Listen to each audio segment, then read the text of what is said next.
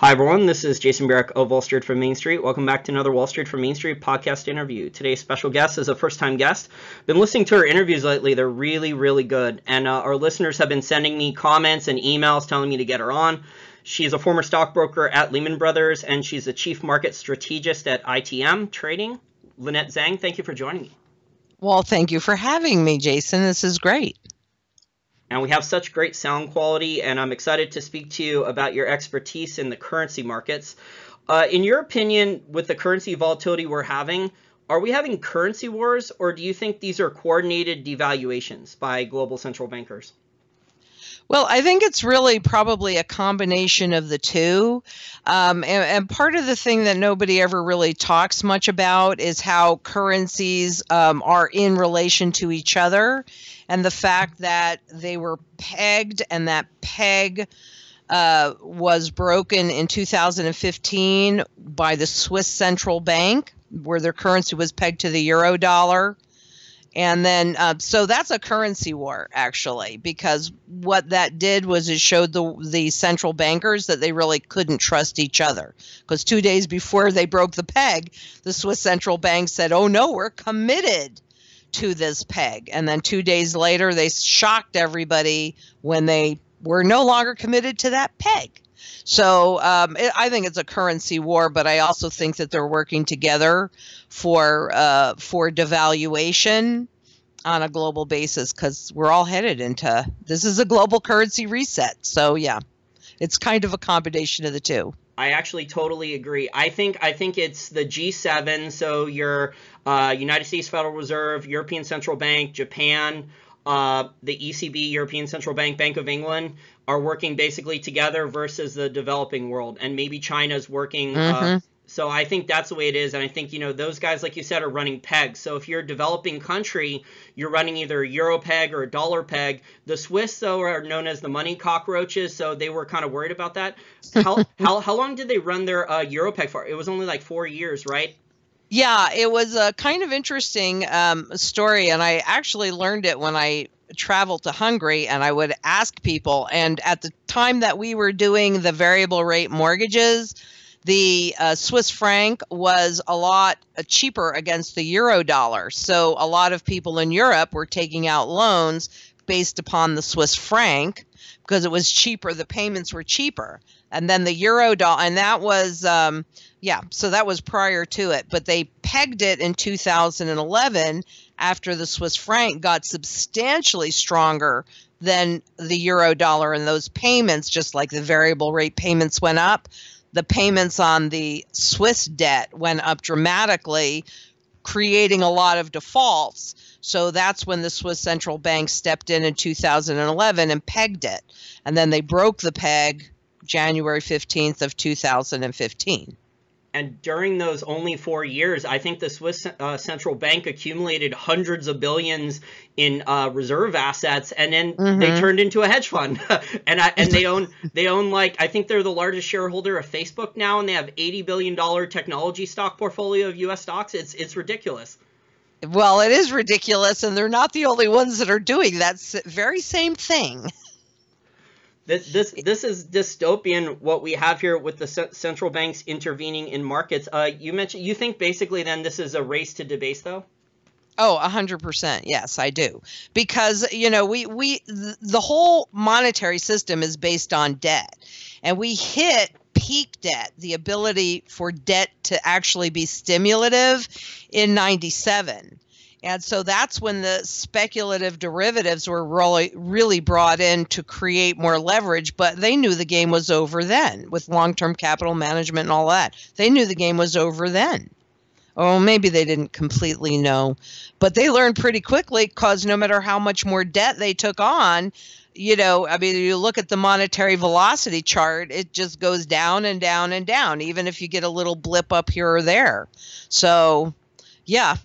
I think they know that the gig is over, and they just want to transfer as much wealth as possible before everybody knows that it's over.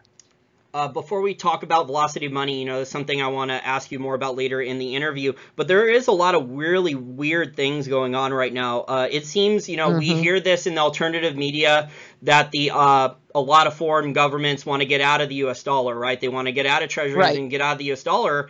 And maybe over the long term, a lot of countries have been selling their treasuries. But lately, it seems a lot of foreign governments, China, Saudi Arabia, others, have been started to increasing their treasury purchases. Why do you think they're exactly doing that? Well, I think number one, because we were probably in jeopardy of breaking out an interest, which could indeed trigger a derivative default. But let us not forget the substitution fund that the IMF has set up to convert whatever dollar-denominated instruments they have into SDR-denominated instruments. So there are a number of ways to get out of dollars, but I think it's to try and support the Treasury market for just a minute because maybe they're not quite ready yet.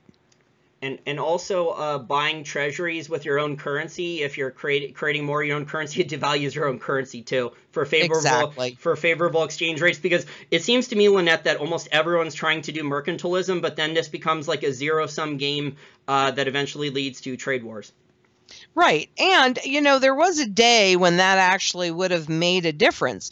But these days, if you're building a car, you might get parts from all different places in the world. So it doesn't really work the way that in theory it once worked, where you devalue your currency and now you're exporting a lot because you might only be doing a piece or a part in a number of different countries. So that doesn't really ring true. Exactly. It's very myopic. It's very short-term oriented. So they're trying to get a short-term trade advantage, but everyone's trying to do basically the same thing. Ben Bernanke actually wrote a white paper on this. I think it was before he became Federal Reserve Chairman. He said that if everyone takes turns devaluing or devalues at once, then it's not inflationary.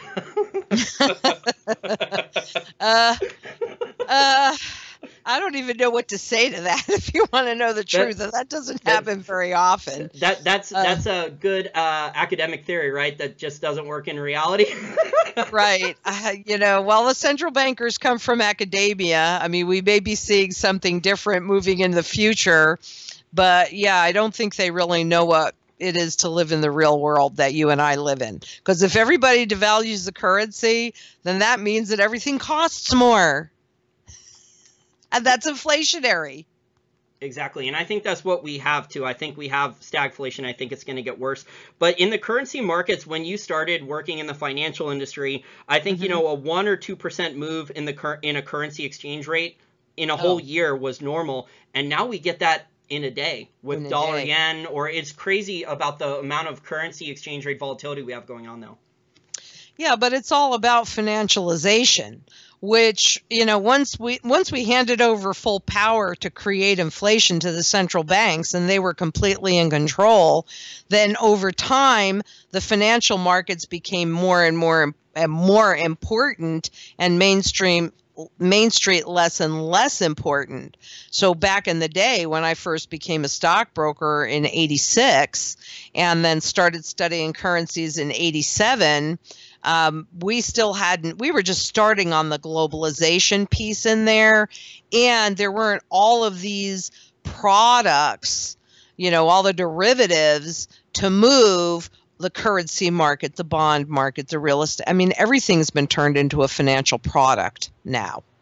Yeah, and there wasn't high-frequency trading algorithms. No. Things were starting to get computerized, but there wasn't, high-frequency trading algorithms where there's no human being monitoring the trading programs. Right. And there were different ways that the firms were making money. So now they're making money on everything, just trade, because really interest rates at zero bound.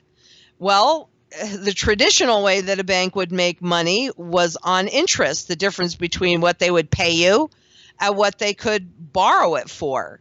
Well, that's not good anymore for banks. That's not enough. It's all of the trading and it's all of the volatility. They actually like the volatility, except for the derivatives. That has me a little nervous, a lot nervous. I want to transition now and ask you about velocity of money. In your other interviews on Greg Hunter, USA Watchdog, you've shown a chart with the velocity of money collapsing. For listeners who don't know what velocity of money is, can you explain it, what it is? Sure. Really simply, It's the number of times that money changes hands. So if I have confidence in my income, I might be more likely to go out and take on debt or to go out and go shopping. But if I'm not confident in my income, then maybe I'm going to save more. So a really good example would be if I had a good week and I've been looking at a car, well, maybe now if I think my income's going to be consistent, I go out and I take on debt to buy that car. And the money changes from my hands to the car dealership's hands. And the guy that sold me the car makes a commission and he says, gee, now I can take my wife away on that weekend. And he's feeling kind of flush, so the money transfers from his hands to the hotel's hands. They go out for dinner. He leaves a big tip, and the waitress goes, okay, now I can buy Johnny those sneakers. So it's the number, the monetary velocity is the number of times that money changes hands. And according to the Federal Reserve and other data, it's worse now than it was during the Depression in '33 by a very wide margin. And this is one of the things that one of the signals in the real economy that shows that the real economy is not doing well compared to the asset markets that central banks have propped up since the 2008 financial crisis, and that Wall Street has put a lot of their capital into. The money has not necessarily gotten to the real economy. Exactly. Because, when people look at their statement, I mean, look at all the pension plans and the insurance policies and the 401ks and the IRAs. I mean, we've been trained to live in the intangible world. But we live in the physical world. So it's that nominal confusion piece there. But yeah, they have to keep those propped up.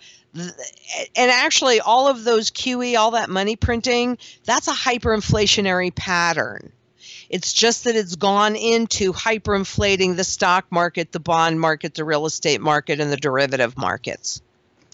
Yeah, I think there's definitely an argument to be made that a lot of the asset markets, whether they're stocks, bonds, real estate, those assets have basically been hyperinflated already by all these central bankers putting either cheap money or cheap credit in. The valuations on the stock market, if you removed share buybacks with debt, we'd be well over 30 times PE ratio. The bond market's been in an artificial bull market for over 35 years. Real estate, some real estate markets in the United States cities, it's like 2006, the 2007 crash, 2007 and 8 crash never even happened. Well, there's a lot of zombie commercial real estate loans that are on the books, and look at all the stores that are going out, pushing more commercial real estate on the market, and yet these markets don't seem to go down. Interesting. Well, the real people people on Main Street, for them to go buy assets, they have to work hard and, save the money and go and buy it. But if you're a hedge fund manager and investment banker, you can just figure out ways to borrow it cheaply then and go and buy assets. And I think that's what's been happening. Well, or they buy derivatives against those assets where it actually is even cheaper and allows them a lot more leverage. And that's really the danger, because once we hit peak debt in 97, well, what do bankers know? They know debt and they know leverage. So once the debt no longer functioned to quote unquote stimulate, then they had to lay on the leverage and convert all financial assets, real estate, the buildings, the payments over here, the buildings over there, stocks, bonds, student loan, more debt, student loans, auto loans. Take your bet, pick. Everything's been turned into a financial instrument and then leveraged. Now, legendary Wall Street floor trader Art Cashin has called velocity money just lending and spending. That's how he summarizes it. In your opinion, what do you think is going to get velocity of money going again in the real economy? Well, Art Cashin is right, and I like him very much. And so it is the lending and the spending. And we've seen a significant breakdown in the lending parameters, doing very similar things to prior to the crisis in 2008 with subprime autos and even subprime real estate, low down payments, all these things, and we haven't even gotten to the part of financial deregulation yet. So the ability to borrow is definitely being boosted. So, yep, and that will also unleash the hyperinflation in Main Street. Or should they go cashless and then start attacking the principal? So you have, $1,000 in your bank account, and the next day you look and it's 900, and the next day you look and it's 800, and it's because of the fees in the negative interest rate environment. What are you likely to do? Spend that money before it's completely eroded away. And I think, like you said, that's kind of what the people in power want. They want to come up with new ways to either get you to take that money out of your bank account and go and chase asset prices, or take that money out of your bank account and go and spend it on consumer goods. But, Exactly. this goes back to the Keynesian theory of saving, the paradox of thrift. And, if you save, the savings glut is bad, because then that's bad for the economy. Well, that's right, because in this environment, money's created via debt. But you cannot really build wealth with debt. It just makes it nominally look like more because there's more zeros after it. But they still have the different assets. Well, they don't even have the same stocks don't have the same function that they once had. I mean, it used to be that a corporation would issue stocks and then they would build a factory and they would hire people, expand their business. And so that was economically stimulated. But if you look at any of the IPO registrations at the SEC, and I can't say any because I haven't looked at every single one, but everyone that I've personally looked at, and that's quite a few, says that that's about getting to paying out the early investors and having access to the capital markets. That's what that's about.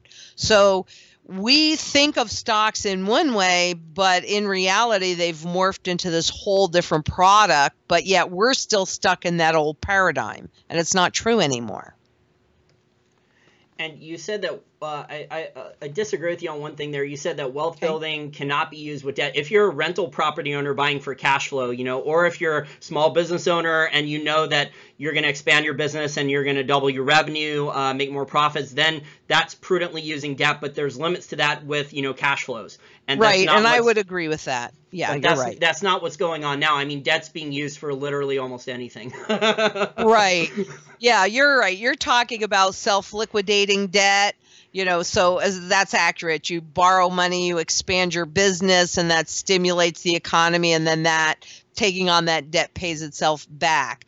But what we have mostly is non-self-liquidating debt, where there's no way to pay that back, especially with governments, especially with the military, especially with all these entitlement programs. So if the velocity of money, let's say it doesn't start to come back in the real economy, do you see stagflation getting worse in the real economy then? Well, we're already experiencing it where our cost of living is going up, but our wages are not. They're flat. So we're already in stagflation. And honestly, all of these Asians, whether it's inflation, deflation, or stagflation, is a fiat money phenomenon. It's not really a good money phenomenon. I'm not saying that it won't move inside of a range, but there are limitations one way or the other. So, and the only way to fight deflation or stagflation is with inflation. And the whole point of inflation is to be able to tax you more and make it happen invisibly. Push the prices of wages up so you get taxed on higher nominal wages while your real wages, what you can buy with those wages, decline.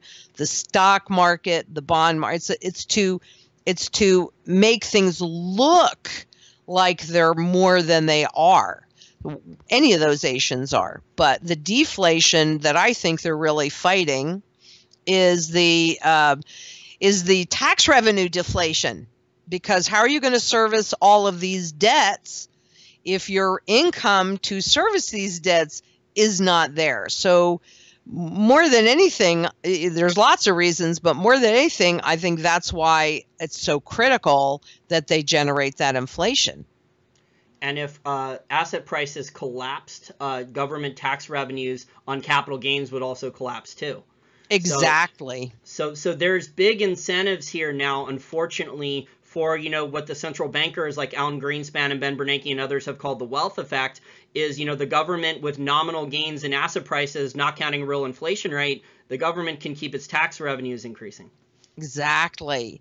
But actually, interestingly enough, and I just did this morning, so it's fresh in my mind, but once we hit 97 and particularly into 2001, when, the NASDAQ bubble popped and then we had 9/11, their income revenues declined dramatically. So you can actually, if you look on the graph, you can really see that pattern shift. And they've been really struggling to get that back up there ever since then. Prior to that, it was a pretty steady just up, up, up, up, up through the inflation. But once we hit that peak debt level and the ability for debt to stimulate the economy, it's a pattern shift. And it's pretty obvious that that's really the deflation that they're fighting. And I think that's around when Alan Greenspan started talking about the wealth effect too. So I mean, so they used one thing to sell it to the public when the reality was something different. Also with stagflation, Lynette, according to Keynesian economics, it's not supposed to be possible. You're not supposed to be able to have high inflation and high unemployment at the same time. Right. Well, Keynesian economics is really evil and genius on many levels, especially with that inflation. And as Benny also said, Ben Bernanke in his 2002 piece that he did on how he would fight deflation, a determined government with a printing press can always increase prices. They can always force prices higher and create that inflation. But that's where, the system is irreparably broken. We have to reset. And part of that indicator is that stagflation, because they can't seem to be getting those wages up. Yeah, I see stagflation increasing. I see trillions and trillions of misallocated capital. The asset, while the real economy, to me, there's a lot of indicators that the real economy in the United States is getting worse. The global economy is not doing well, and yet the asset prices, Lynette, continue to go higher. Yeah, so if you're a Keynesian and you're looking at this, well, why is the money not going into the real economy then? Why is the money going to asset prices? If you're not a Keynesian, you see it's pretty obvious that there's stagflation going on right now. Right, and that's also a wealth transfer mechanism, because if you look at what the insiders are doing, and my favorite particular site for that is the NASDAQ site, and you just put in whatever stock you want, insiders and NASDAQ, and it'll take you right to it. And it's pretty obvious that the insiders are taking advantage of these markets at this high and transferring their wealth out of the system. And because people look at the stock market going up and go, oh, see, everything should be fine. They're not looking at volume. They're not looking beneath the surface at all. So they leave their wealth in there. And there's no liquidity on the other side. So when a lot of people choose to liquidate at the same time, something happens to make them nervous, they're going to find that's where their wealth is going to stay, because the real wealth has already been pulled out. What the large corporations have been doing is kind of, a shell game where they do one thing with one hand and something different with the other. Yeah. So they've been using shareholder money and access to capital markets for artificially cheap debt for share buybacks to boost earnings up so they can trigger their stock options packages. But with their own personal shares, they've been dumping like crazy. Exactly. And actually on that NASDAQ site, you could actually see, well, not everybody executing the warrants, but certainly the insiders, the board of directors, CEOs, CFOs, all those guys. So it's pretty obvious where they're executing, but then they're also liquidating a whole lot more of the stocks that they've already held. We talk about that every Wednesday on our YouTube channel. And I think, the charts are also painted to a certain extent in the stock markets too, with the high frequency trading.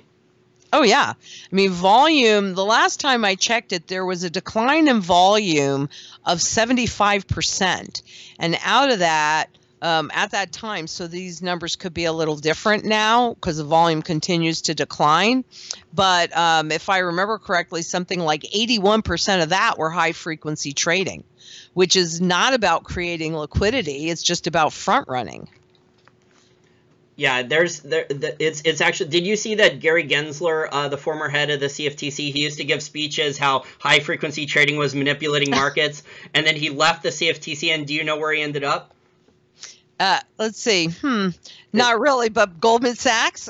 No, he actually got hired by the high frequency trading lobbying firm to lobby in favor on the other side now. Yeah, well, that sounds about right. Yep. It's lucrative. Oh, excuse me. It's not Gary Gensler. It's Bart Chilton. The wrong CFTC guy. The other guy went to work for Hillary Clinton's campaign finance. Okay. Either way. Well, I want to ask you now about the gold and silver markets because rationally, a lot of people would have thought, with all this monetary inflation, all this credit, that, all the problems going on in the global economy, potentially U.S. getting involved in wars, gold and silver prices would be higher. Why do you think gold and silver, the paper prices, have not done well? Well, we know why. The CME Group has a central bank incentive program for all their trading, but a rising gold price is an indication of a failing currency. So they cannot have that. However, when you look, and that has definitely impacted a lot of people and steered them away from gold, because clearly, as you mentioned, all of the different things going on, you would expect in a normal market there would be a true flight to safety, but they don't want you to go to safety. However, if you look at the ultra rarities index from PCGS, you could see that those coins start at like hundreds of thousands and millions of dollars, and that's going up. So pretty dramatically. So even though the spot market is going down, and even the lower end numismatic market, because that's where the normal person would be, not in the hundreds or millions, but in the couple thousand area. So that also has been going down, kind of guided by the spot market. But the ultra rarities where the 1% live, that's going straight up to the moon. So they are actually buying gold. That's very interesting. We definitely have a divergence because we've seen with the U.S. Mint retail sales numbers for gold and silver lately that the middle class retail investor in the United States sentiment has totally collapsed. It's extremely, extremely bearish. I don't know about you guys over at ITM, but I get emails and comments from people who have listened to my podcast for a long time saying they've sold their gold, sold their silver, sold their mining shares, and now they're going in and chasing Bitcoin and Ethereum and doing initial coin offerings, and they're chasing whatever's going up. It's working. Perception management can be very successful. But no, we don't really, I'm not saying we never get that, but generally speaking, when a client calls in, we help them understand and make educated choices. So rather than just looking at the part that the central bankers want you to see, we go a little below the surface so that you can see the truth. Then you make any choice you want. I mean, that's up to you. But at least you know the truth so you can make an educated choice. What exactly do you guys do at ITM? Do you sell bullion and numismatics or only numismatics? Oh, no, we're full service. So we can do anything that is appropriate for the client. So what we really do, or the approach that we really take, is we want to understand what you as an individual are trying to accomplish. And then we can structure a strategy to support what you want, what's going to get you there. So we use, because we're full service, we can use whatever tool, whether it's bullion or numismatics or semi-numismatic or whatever. We can use gold, silver, whatever we need to support your goals. I'm not well researched or very informed about numismatics. In fact, like most of my experience from friends who buy a lot of bullion have been horror stories about numismatics. Was on their first gold and silver purchase. They got screwed over by a bullion dealer with bait and switch. They lost thousands of dollars. So what would be some ways to research numismatics, and what are some maybe affordable numismatics for people out there who only have a couple $1,000s to consider acquiring? Well, for one thing, you can go to PCGS and you can go to Coin Values Online. So there are a number of places where you can take an overall look at what's happening in the shows as well as in the auctions. So, that is closer to wholesale, but you've got to be working with somebody that's reputable, and that's pretty easy to check. Look at the Better Business Bureau. How many complaints do they have? Do they resolve complaints, etc.? So you really want to make sure that you're working with somebody that is reputable and is not going to try and rip you off. And so those two pieces will help you do that. But frankly, if you only have a couple $1,000 to work with, I could tell you the coins that I like, but I'm not sure that that would actually be appropriate for you if that's all you have to work with. So, again, I go back to it's really all about you. And it really does depend. It's like, I can promise you that I have tried to hammer in a nail on my wall and hang a picture with the back of my shoe. Okay. However, it is much easier and more effective if I actually use a real hammer. So a lot of times people will just say, well, this is what I want.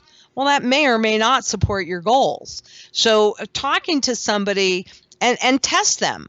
You should test who you're talking to. Are they knowledgeable about the current monetary system and what's actually happening in there? And can they explain it at a level that you can understand it?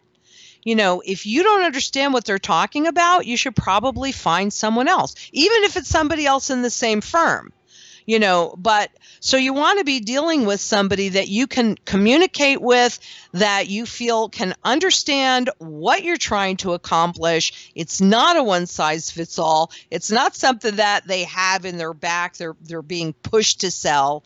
It is, what are my goals and what's going to support my goals, and show me why they support my goals, and make them prove it. I wish more people would, no matter what, whether they're talking to an insurance agent, a banker, an accountant, or a stockbroker or financial consultant, ask them to prove to you why they're making this recommendation. What a concept. We were discussing this before we started recording, so this is an interesting topic that you and me, I think, have a lot of agreement on. The current financial industry now, a lot of stockbrokers now, I think things have changed a lot in the last couple decades. I mean, now it's basically just a sales job. So if you're as knowledgeable as you said there a minute ago, if you're as knowledgeable about your craft in the financial markets and stuff, basically a lot of the larger firms are probably going to fire you. They're going to tell you to go run a hedge fund because the compliance department or your manager is going to say, well, you're not moving enough product, you're not bringing enough assets under management in, you're not selling the garbage or whatever that's the highest commission, and you're not going to be around here very long. Well, exactly. But I will say, I went to Shearson back in '86 because at that time they had the best training program at the street. And they put a lot of money into me, and I'm very appreciative of that. But they did not teach me how to read the technical language of the markets. They taught me how to sell an intangible. And I can tell you, having worked in that industry, that I don't personally know, and I'm not saying that there aren't some, but I don't personally know any stockbroker that has ever bothered to read a prospectus on what he was selling somebody before he made that sale. So, they don't, and up until recently, they didn't even have to do what was legally, they didn't have to do what was in your best interest first, which kills me. I mean, that kills me. You're dealing with people's wealth. Well, they still technically don't, as long as that was the firm's position, because then the compliance department and the lawyers at the firm will back you. So, I was telling you this before we start recording, and I think a lot of firms are like this, not just the one I worked at. But basically, they were like, as long as you do what your boss tells you to sell and do what we tell you to do, even if it's garbage and we know the client's going to lose money and it's going to generate high commissions, blah, blah, blah, for the firm, then we have your back. So, obviously that's not in the best fiduciary duty, but, that's how a lot of the industry has evolved the last couple decades, when it's all short-term, as much assets under management as possible, maximize all the profits. Right. And that assets under management, I mean, that brings up a whole nother topic, because assets under management means that all that stuff is held in street name. And it's street name, that means that you become the beneficial owner, not the legal registered owner. That's way up at the top. But a seed company or DTC, but everybody between them and you at the very bottom are also beneficial owners. And what that really means is, and how they maximize their profits, is that they get to use your equity for their behalf. So they take it, they borrow against it, and then they can do anything they want with that money. And if they do it through the City of London, which is where most of them are done, then there are no limitations to how many times the same equity can be used, or how many entities can use that same equity. If it's done in America, I think the limitation is 140%, but it's a little skewed because it can go through multiple hands to get to that 140%. This financial engineering sounds like financial alchemy to me, and yet we have people like Janet Yellen saying that there's going to be no more financial crises in our lifetime. I don't know how she sleeps making that statement, especially in the condition that we're in.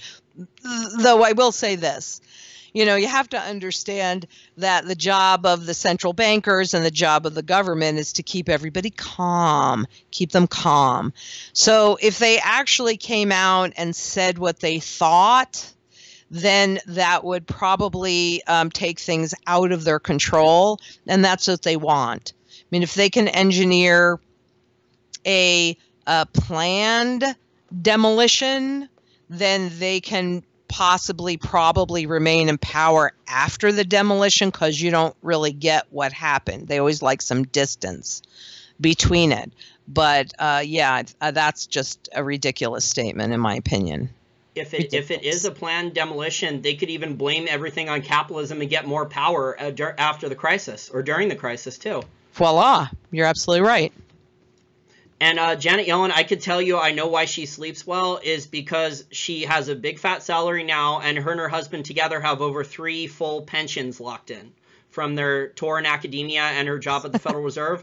Right. So, and those pensions are making, 6 figures each. And then once she leaves the Federal Reserve, if she's not, the bag holder before the next crisis, she's going to get a 6 to 7 figure book deal. And then she's going to get the consulting fees with hedge funds and the speaking fees, the large speaking fees that Ben Bernanke is getting now. It's kind of interesting that you bring that up, because I know all of that's true. But she also knows, because it's all over their website, that they're destroying the value of the dollar, and the dollar is going to be hyperinflating. So I don't know how I could possibly check this, because she's a private citizen, but I would bet you anything she's converting as much money as possible into gold intangibles, because apparently, other than the U.S., every other central banker is buying a ton of gold. Yeah, I think, in her last financial disclosure, she said she owns a lot of stock index funds, bond funds, and real estate. But yeah, I wouldn't be surprised if some of these central bankers, for their own personal accounts, were actually buying gold. But exactly. I don't think, they would go on CNBC and say they were buying it. No, they wouldn't. They wouldn't. They have a job to do. Well, this is very dystopian, everything that's going on right now. And I enjoy your analysis of everything. Have you looked at the Chinese silver pandas? Because a friend of mine, supposedly every year they change the design. So, unlike American silver eagles, which are have been the same design every year and they just stamp a new year on it, they actually change the logo of the panda on the coin. So these actually become, an affordable numismatic every year. And I think after only 2 or 3 years, I think the premium, one of my friends has made over 30% premiums on that. So that's kind of an affordable numismatic. Well, for me, it's about function, because again, when you talk about making a premium, is he converting that silver back into fiat? Right? And this is our training, to put value in terms of dollars. But, right now, an ounce of gold in Venezuela brings you 10 million bolivars. But the bolivar has more value as a napkin for an empanada. You can pay a mortgage off with it. So, for me, I never look at it like that. I really, seriously, yeah. I mean, I had the full paradigm shift. And, the interesting thing about that is, having been in this industry on some level my entire life, it even took, jumping into these rabbit holes all the time, it even took me a while to make a full paradigm shift where I do not think of dollars having value, only what I can convert them into. So I really don't care what happens in terms of dollars, especially in this manipulated, managed market. I really don't care at all, actually. And to add to your points there about Venezuela, there's shortages there on everything. There's long lines for people to even buy groceries, and the shelves are empty. And Maduro, I think, to pay off his soldiers, is giving them toilet paper because there's toilet paper shortages. So, yeah, I mean, so their local currency, people don't trust it anymore. And there's, riots and demonstrations all the time in the streets. Yes, and just taking that one step further, while 90% of the population is in abject poverty, I did not say 100%. So while they confiscated the monetary gold back in 2011, they did not confiscate the numismatic gold. So my bet is, just like history would prove, that the 10% that are not in abject poverty, that's what they hold. And we've actually had that experience here, where somebody whose family members lived in Venezuela sent up numismatic coins for liquidation so that they could get the money back to them. So that also puts in a position somewhere inside of this reset to be able to convert that gold into more assets and come out the other side even wealthier. Wealth transfer. Well, you are a wealth of information, Lynette. Thank you. I'm Data Gal. That's my nickname. Data Gal? Yeah. And you do a weekly podcast now? Actually, we do it 2 or 3 times a week. On Tuesdays, we do what we call the Flash in 5-ish, which takes one newspaper headline, one particular topic, and I take you a little bit below the surface. Today's happened to be on inflation and deflation and how gold and silver perform through all of that. And then on Wednesdays, I do an insider trading quarter to show you what the insiders are doing for themselves. And then on Thursdays, we typically, though this can vary a little bit, but we have a Q&A. So on our YouTube channel, if somebody has typed in a question, then we answer that once a week. So we're actually up to it's just on, it's not on a podcast, it's just on our YouTube channel. So we're kind of up to 3 at this point. Very cool. Well, I enjoyed speaking to you for the first time on this interview, Lynette, and we'll have to have you back on again in the near future. Well, I would like that, Jason. It's been really a lot of fun. You're also a wealth of information and knowledge. It's a pleasure. Wall Street for Main Street needs your help. YouTube stole $7,200 from Wall Street for Main Street in annualized YouTube AdWords revenues, and they kneecapped our analytics down by more than 80% across the board since September 2016 with their new censorship algorithms to stop the rapid growth of our channel. That was money we could have used to upgrade our website, pay bills, and invest in improving our content and growing our business. Our audience of loyal listeners is all over the globe and so large now that if most or all of our listeners were to commit to donating $1 to $5 each month to our Patreon account, we could easily meet our goal on Patreon. Wall Street for Main Street also accepts one-time donations on our main wallstreetformainstreet.com website. That's WALLSTFORMAINST.com website via PayPal, Gold Money, or Bitcoin. We also accept donations of physical precious metals that can be mailed to us. Thanks to all listeners who have already made a donation, and thanks in advance to any listeners who make a future donation or contribution to the growth, improvement, and success of Wall Street for Main Street.